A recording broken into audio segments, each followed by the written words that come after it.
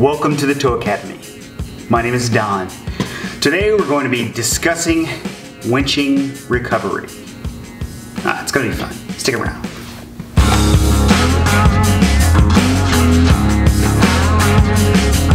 Okay, so here's the story.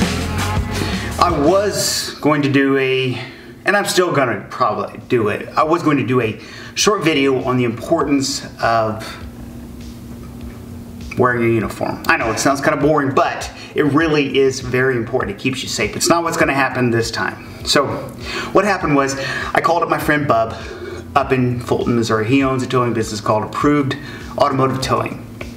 And I called him up and said, hey, can we do this video on uniforms? So I went up there and we were right in the middle of shooting this video when we got this call. I won't spoil it for you and tell you all the details, but I will tell you 4 things that I gleaned from it that I want to share with you that you can use to think about with your accident recovery, your winching recovery. Now, some of you guys may know all of this stuff and some of you may know more than I do, and that's fine. Write it in the comments below, send me your own videos, help us all out. But the 4 things that I want to get across to you today are: 1, ask the customer how far they are from solid surface. To a customer, they may think, well, it's pretty solid where I'm standing right here, and they think that they can get there. So you've got to make sure that you get across to them what you mean by solid surface, where a car would easily drive even going 2 miles an hour and they're not going to sink. So ascertain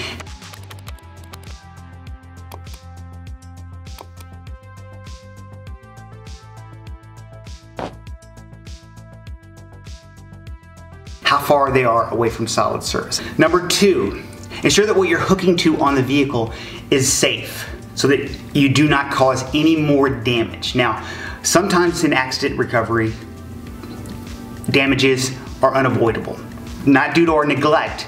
But you still have a lot of power, a lot of control over where you hook.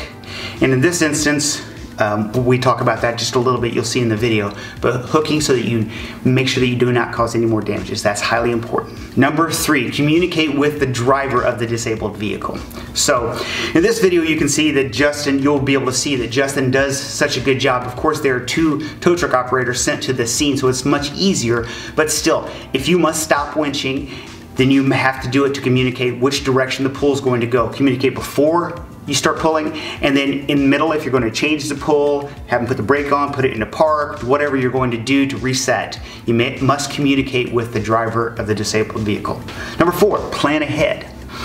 So what plan ahead means is when you're doing an accident recovery, it's not too far off from playing a game of chess. You have to make sure you set yourself up for the next move, and you don't want to obviously box your truck in where you can't get this person out. So in this short video, you'll see that rather than moving trucks, doing too many moves that were unnecessary, they just snatch blocked to the front end of one truck and pulled the rear wheels onto solid surface. So planning ahead is key.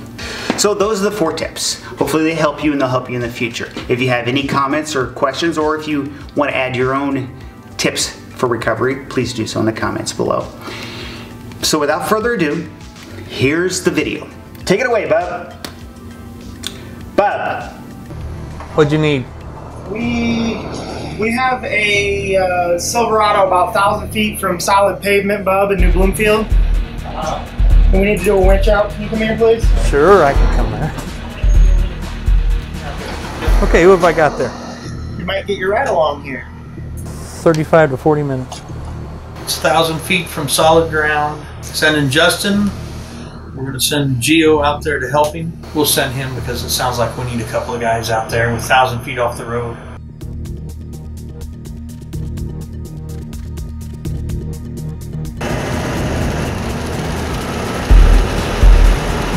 I'm here with Justin in his truck. What is this truck? 2000 F550. Headed to New Bloomfield to do a winch out on a 2017 Colorado.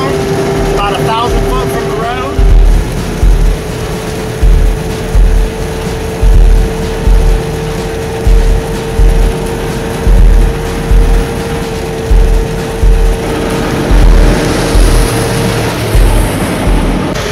I thought that might have been the other truck. No, he's the one. He's the one.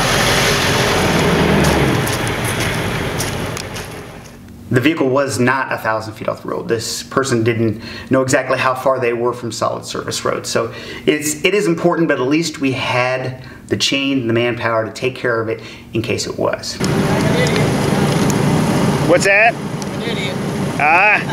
Happens to the best of us.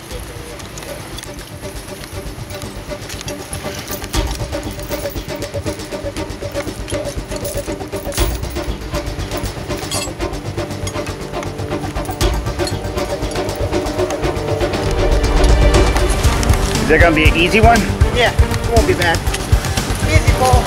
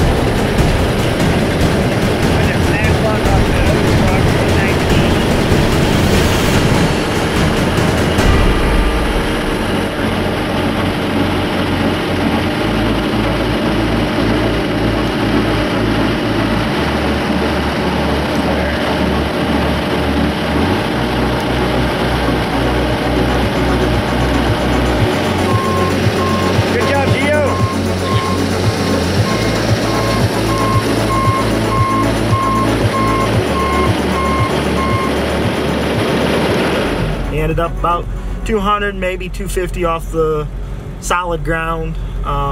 So we quickly changed our plan of tactic of hooking up everything we had, ran the winch line out, a couple of J chains, hooked up, had them leave it in neutral, drug them up, had to reset a couple of times, which no big deal because we were only on probably a 60 foot of solid ground up top, and we don't ever put our trucks in compromising positions if we don't absolutely have to.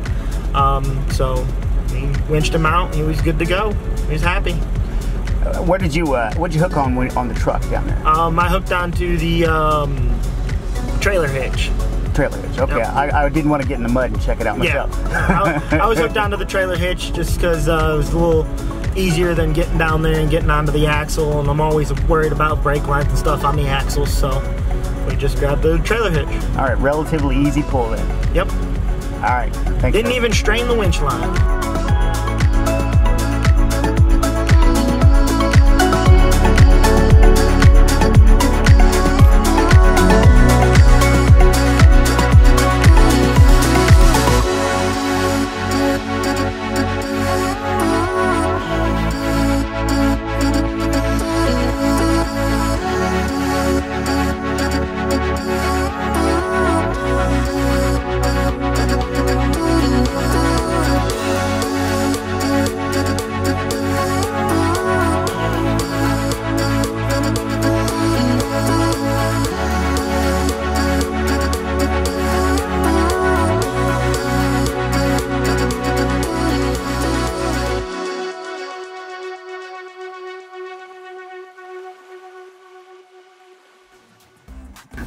Won't give you the, I won't,